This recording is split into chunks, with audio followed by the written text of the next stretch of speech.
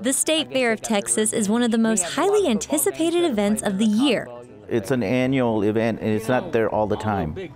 So it's, in the fall, you're looking forward to that. People that like cars go see the automobile show. People that like the carnival and rides, they go do that, spend all their money on that. And, you go get a corn dog and stuff.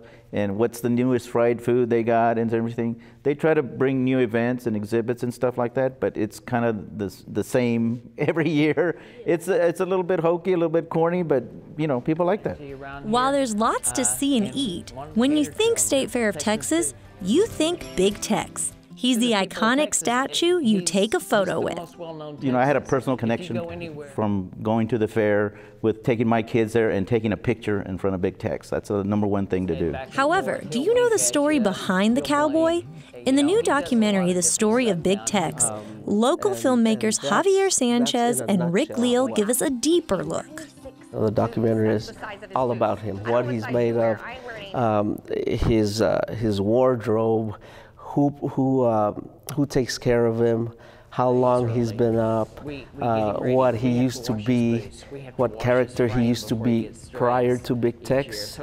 All those questions answered and visually put on this documentary for people to watch as opposed to just read.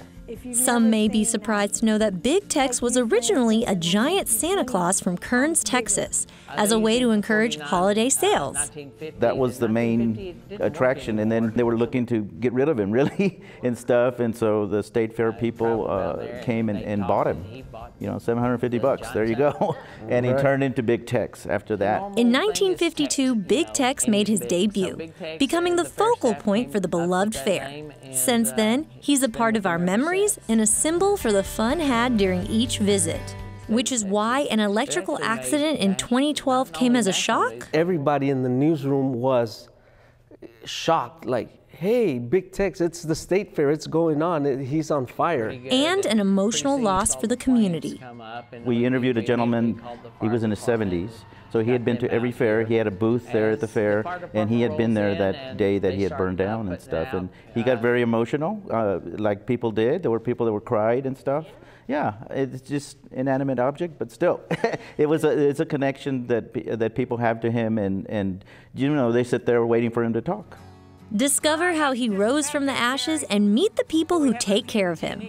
All this and more about the giant Texan in the story of Big Tex. It's a very, compelling, interesting story. For About Town, this is Susan Stevens. Thanks for joining me today at the State Fair of Texas. Hope to see y'all again soon.